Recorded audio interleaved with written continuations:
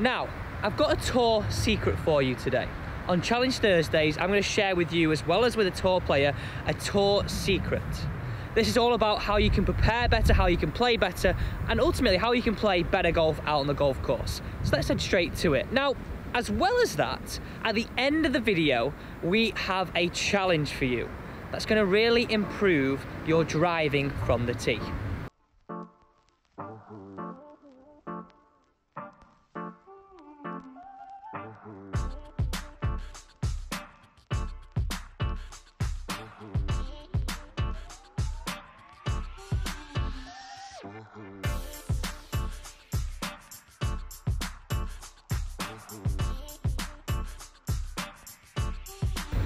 Welcome to Alex Elliott Golf. If you are a brand new viewer, don't forget to smash that subscribe button, as well as if you're enjoying all this content, hit that thumbs up down below.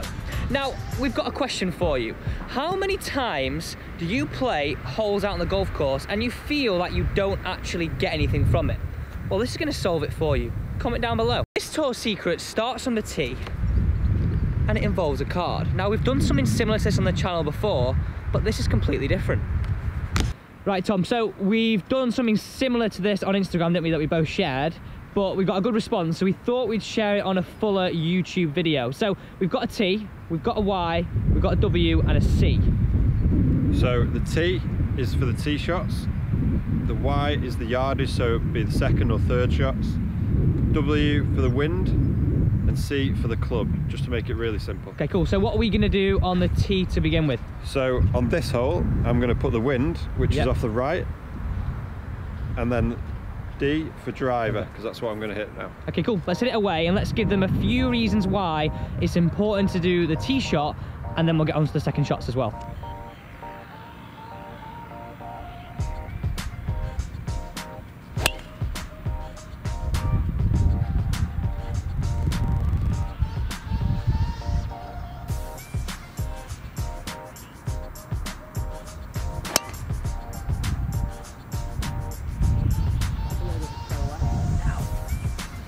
So as you've guessed by now, I'm playing with Tom Murray. Remember, I used to caddy for Tom. So this is going back to the good old days of ratting. And I guess what we're doing with this challenge with you today is, and we've showed you what we've done from the tee shot, is giving you a snippet to what we did every day. Yeah, absolutely. So, done the tee shot, what would you say, give me two benefits of actually recording the tee shot, recording the wind, that can benefit these guys? Well, certainly for guys that play like at the home club every, say, in the Saturday medal, you can build up sort of a pattern of, oh, you know what, this club off this certain hole, it's not working this, or oh, it really is working. You might realise a pattern that you didn't know, or I think on that, most people almost go automatic, don't they? They get to say the 13th, the 12th, whatever it is, and they just go, oh, I always hit driver here. Absolutely. And you might realise that it's the wrong club choice. Exactly. And second point? Just a bit of clarity, really, on the tee shot. At least you know you've got all the information you need. Not a lot, but you know the wind, you know what club. You're like, right, okay, let's just execute. Yeah, I like that. Right, okay, so you've seen the first half of this challenge, and what I want you to do, if you feel this is something that you could add to your game, just the driver part, I want you to put yes and comment yes down below, as well as hitting that thumbs up button. Okay, I'm off to the left, Tom's down the middle.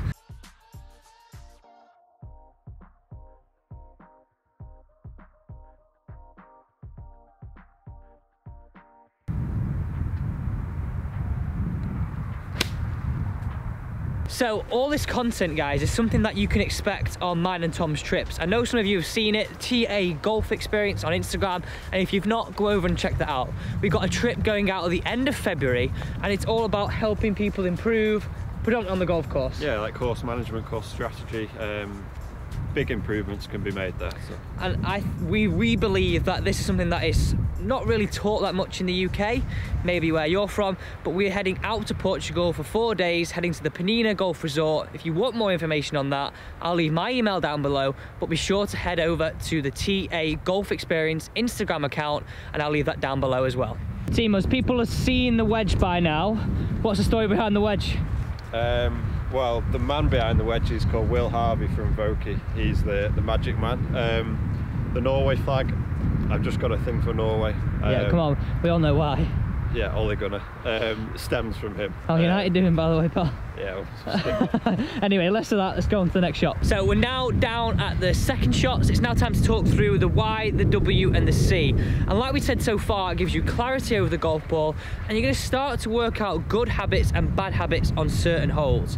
That's valuable information, and this is all stemmed from when me and Tom used to caddy, the guys that are on tour week in, week out, the guys at the top, the guys on Challenge Tour. This is something that they do to make them play their best golf. So surely we should be adding this to our game as well.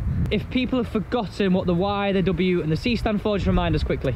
Y, yardage, wind, W for wind, and C for the club. Okay, so what have we got here? Yardage. Should we fill in the first column? We've gone with the driver and the wind for the T. We're now moving the next column along for Y, and how far is that? Got 113 yards. So if you use your Bushnell to get that? Yes. If you guys have got a watch or you have front, middle and back, I would just, my advice to you is, and I think Tom would agree with me on this, I would just go for middle of the green for most guys and put that number down there. Yeah, most greens in England are quite small and you'd be relatively close. Yeah, and if you're middle of the green, then you're never going to be far away from the flag here. Okay, so W, is that for wind again? Yeah, that's wind, and we've got it into off the right now. Okay, so that's going to make, especially now it's cold, that's going to make it play a little bit longer, right? Yeah, I think that's a factor that a lot of guys would definitely benefit from looking into a bit more and sort of taking into account a bit more. Like you say, especially in a cold sort of Manchester winter, it affects it a lot. Cool, so what club are you going with? I've got a pitching wedge, or 46. Perfect. Okay, let's see it, and then let's give you another reasons, guys, why you should be adding this to your game. And how long will that take us? What? 10 seconds? 10 seconds. So I think a lot of the people's stumbling block on this will be the fact of how long it takes to do.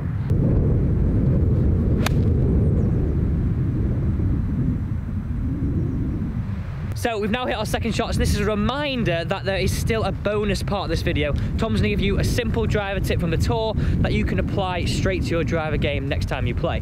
So we've talked about the 2 benefits from the tee.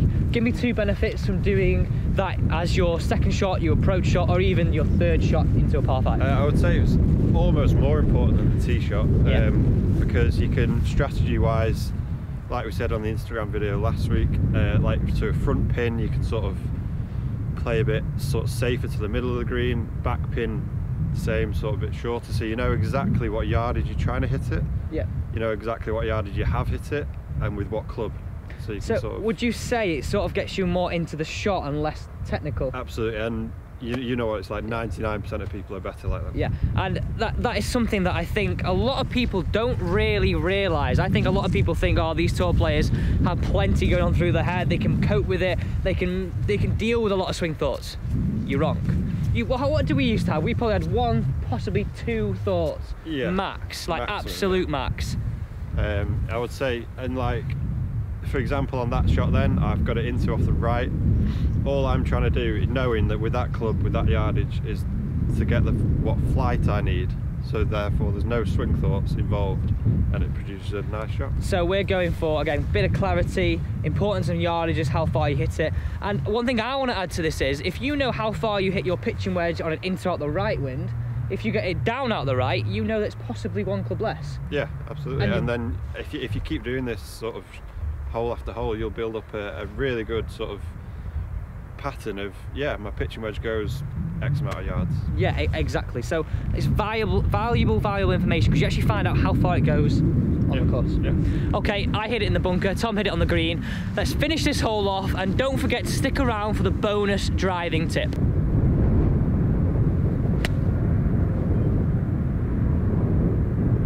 That was very thin.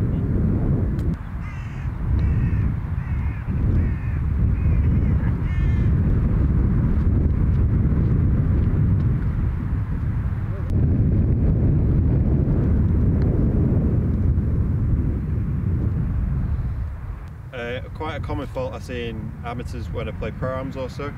So the ball position gets back a little bit, and this leads to most people try and get it in the air and finish like this, and that brings in right side and left side. So quick tip, make sure the ball's up in your stance, hit up on the ball with a big finish like Rory McIlroy. Will you try and pose that for 3 seconds, say? Yeah. So we'll give it a go. So the ball up in the stance, about there, and a big high McIlroy finish.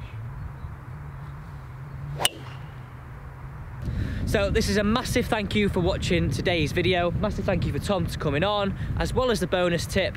This is something that we believe we can challenge you to help you play better golf.